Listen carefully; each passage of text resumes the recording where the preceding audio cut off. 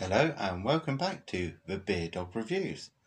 As ever, I'm Chris, and down there somewhere, there's Tyrion. I'm sure you've all heard him on my previous videos. Don't expect any less today. Now this time we have the Crate Session IPA.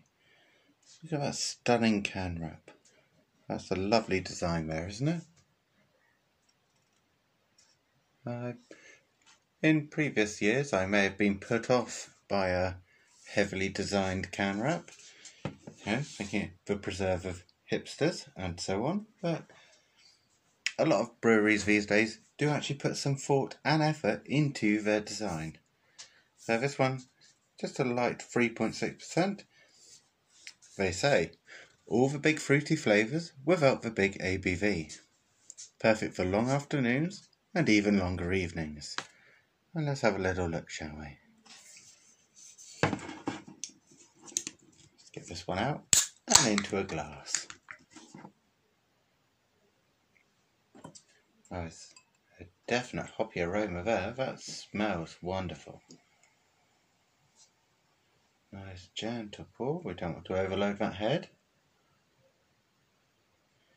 Even so, it's quite a strong head. It's a good solid 2, maybe even 3-finger whitehead there. But it does dissipate quite quickly. There's only a slight carbonation there, if you can see. If you can see on the camera or not. Yeah, there's a lovely hop aroma coming through there. Let's just top it off. Now, let's have a look, shall we? It doesn't say what hop varieties they have used, but let's have a look. There's a very mild citrus tone to that. I wouldn't be surprised if they've got some Citra or maybe even some Amarillo hop in there.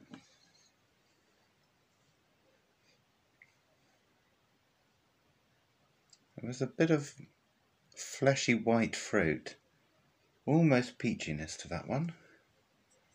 Maybe an Amarillo hop. I could be wrong, but who knows? Let's have a taste.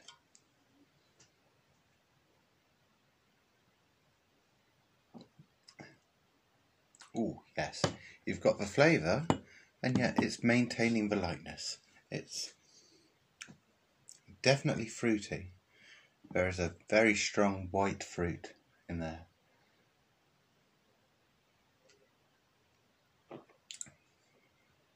Yeah, I would say there's a peach flavour in that one. It's balanced evenly by the hops, and yet not drowned out by the hops. That's crucial in a good IPA like this. It's well balanced, and that's the main thing. So I can recommend this one highly. So this is the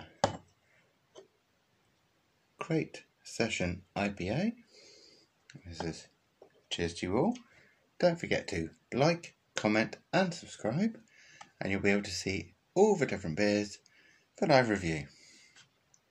So, cheers to you all.